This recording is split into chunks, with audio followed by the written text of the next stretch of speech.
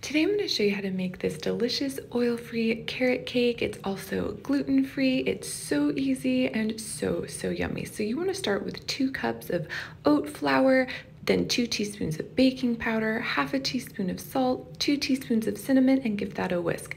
Then half a cup of applesauce, 2 teaspoons of vanilla extract, a third cup of maple syrup, and your shredded carrots. Then I'm going to add the milk and mix it up, and then I'm going to add a third cup of chopped walnuts. You can leave this out if you want.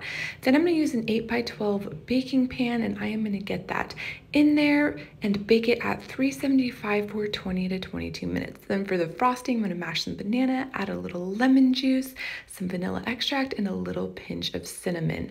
Then once the cake is done, I'm going to top it with some of the frosting, a little more cake, a little more frosting, and some chopped walnuts. And that is it, guys. It is really simple, but it is so yummy.